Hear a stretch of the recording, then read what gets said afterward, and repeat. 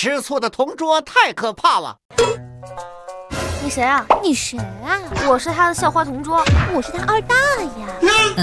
小冉，你别乱说话，他家就在隔壁啊，小心。在隔壁又怎样？我直接就是姐姐你好，姐姐对不起。小屁孩，说你对我同桌有没有非分之想？没有。算你识相，我警告你，以后离我同桌远点。来了。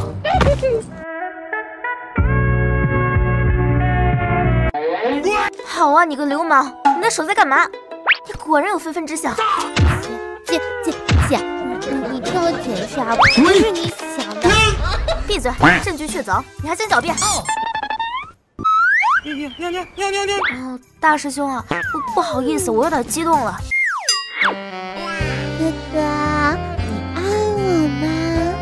当然爱你呀。咱俩换武器呗。你还说你们俩之间没有非分之想？大美丽，你干啥呀？我俩就是换个武器呀。哎呀，对不起嘛，我这不都是为你好吗？大师兄乖，早恋不好，容易影响你打游戏的技术。